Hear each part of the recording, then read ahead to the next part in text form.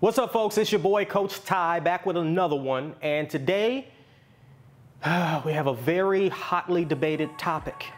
Heavy versus light weights. Does heavyweight build more muscle or do light weights build more muscle? Let's dive into the research and find out together.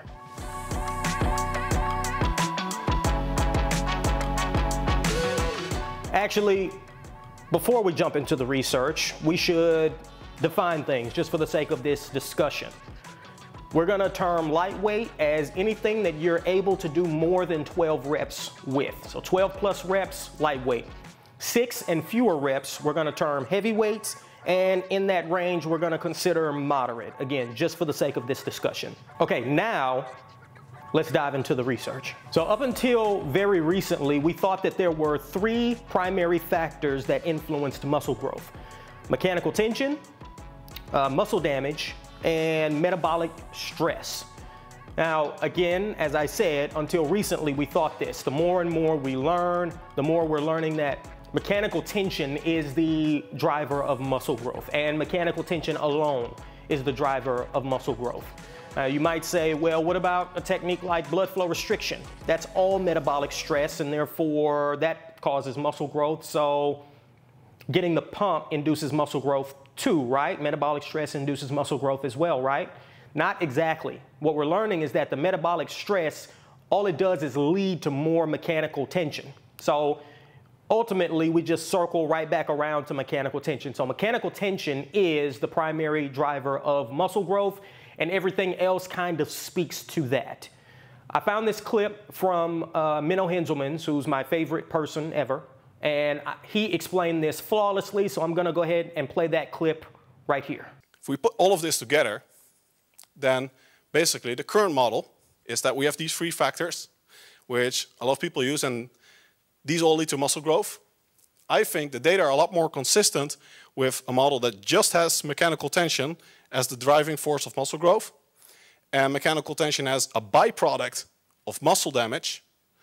And we know that metabolic stress increases mechanical tension, which can indirectly, but under very specific conditional scenarios, increase muscle growth. But there are no direct lines from muscle damage or metabolic stress to muscle growth. It has been said that mechanical tension and metabolic stress kind of have this push-pull relationship with one another, that when one is high and present, things lean towards that direction and vice versa. However, again, we know now that the metabolic stress is simply leading to more mechanical tension. So once again, it kinda doesn't matter. And the research supports this idea. In one study done over the course of 8 weeks, they had one group perform 3 sets of 10 reps and the other group perform 7 sets of 3 reps. Now take a wild guess which group built more muscle. I'll give you a second. Neither. They both had similar amounts of muscle growth. Once again, speaking right back to the idea that it kinda doesn't matter when one factor is present. We're gonna come back around to that factor here in a second. Another study compared low, medium, and high reps over the course of 12 weeks for muscle growth, and once again, the researchers found no significant difference in muscle growth from group to group. Similarly, another 12-week study found that there was no difference in muscle growth between high rep and low rep groups. So repeatedly, we've seen the same thing, no real difference in muscle growth. I know what you're thinking. But what about experienced trainees? Is it different for a beginner versus an advanced trainee? And once again, another study took a look at advanced trainees, people who had been training for a good amount of time, and had them perform high and low reps. And again, neither group built more muscle than the other group. So Lord Jesus, as you've heard and seen, there seems to be no real difference between high and even medium and low amounts of reps for muscle growth, depending on one factor, and that one factor is training to near failure. not total failure. Total failure will fry your nervous system and you won't see much additional muscle growth if you go to total failure. So leaving 1 or 2 reps in the tank, whether you did 12 reps or 5 reps, no difference in muscle growth. Now there is some consideration depending on the muscle. I'm always talking about fast versus low twitch and using that to dictate your reps, sets, overall volume and frequency for the muscle. So take that into consideration when deciding how many reps to do, but there is no better amount of reps for you to do. The whole hypertrophy range versus strength range is not really true. Not exactly true, I should say. Now I know what else you're thinking. What about strength gain?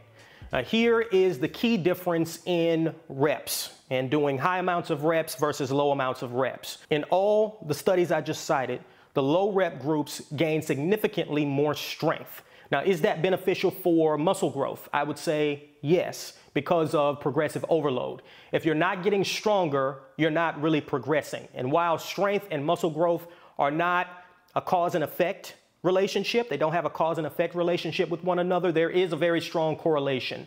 Typically, you can rely on your strength numbers improving after a certain point, roughly 4 to 8 weeks, I believe. I'm gonna look this up. I don't remember this off the top of my head. After that roughly 4 to 8 weeks, nervous system adaptation has happened, and as that nervous system adaptation happens, you will see a strength gain. Now, after that point, you can reasonably rely on any strength gains to signify that you are building some muscle. People who are lifting constantly in the lighter rep range will typically not see nearly as much strength gain as people lifting in the lower rep range.